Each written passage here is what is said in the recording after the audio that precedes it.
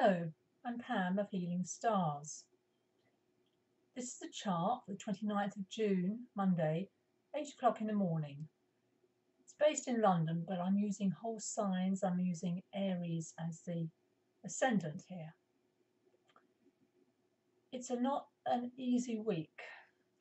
There is good stuff. It's always good to start off with the good news.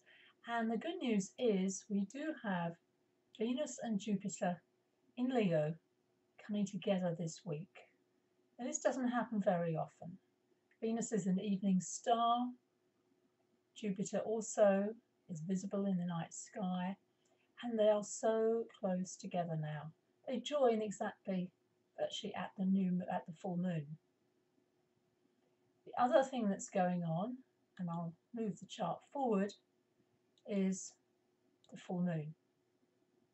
And that occurs the 2nd of July. It actually occurs early in the morning.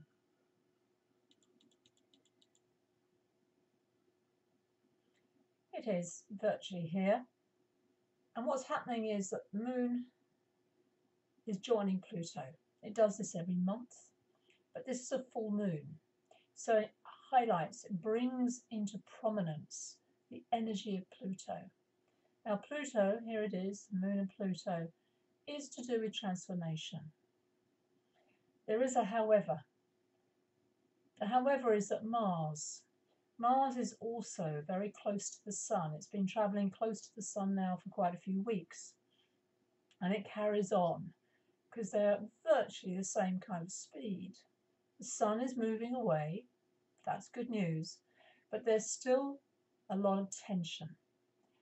Mars and the Sun together can achieve great things, great leadership.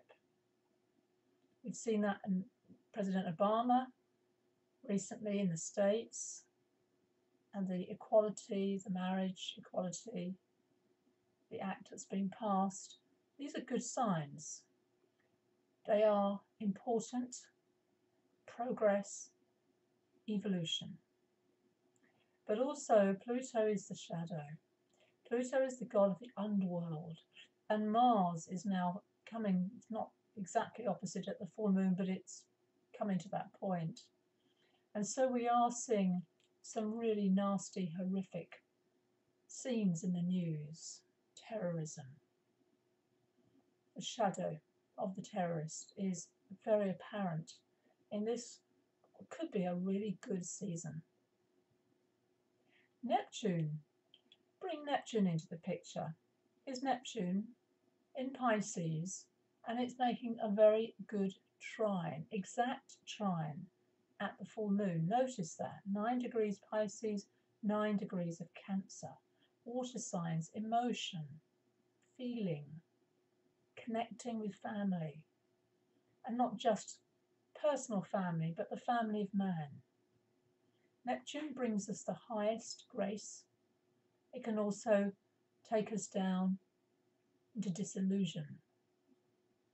With the sun is always about consciousness. It brings to light. So it's bringing to light the healing energy that Neptune promises when we gather together as the family of man. So it's not an easy full moon, but the possibilities are to use the energies of Pluto, of Mars, to dig deep within ourselves, to heal the shadow within ourselves and transform that. So no longer do we see it outside as a mirror in our world. And I believe that Jupiter and Venus in Leo can give us the heart. Leo governs the heart and the physical body, but also the leadership qualities of love, connection, and taking a stand against things that are so obviously wrong. One other planet of mention at this full moon is Mercury, moving forward now, and it is in a very nice position. It connects with Venus and Jupiter and also with Uranus. That's known in the trade as a talent triangle. So Mercury, the messenger in its own sign, can bring news, can bring innovation, can bring miracles. I've mentioned it before, but it is still there. Mercury, a small planet, close to the sun usually, not visible, but it is a very important planet. It is about communication. And communicating in this chart is saying communicating leadership. President Obama is a Leo, and I think we're seeing that.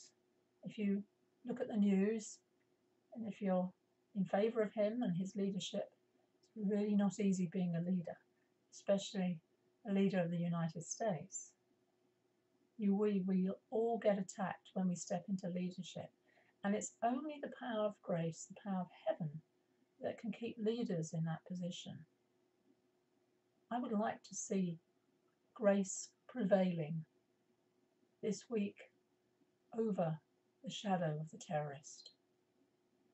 Find out more about my healing workshops, my courses, my coaching at healingstars.com.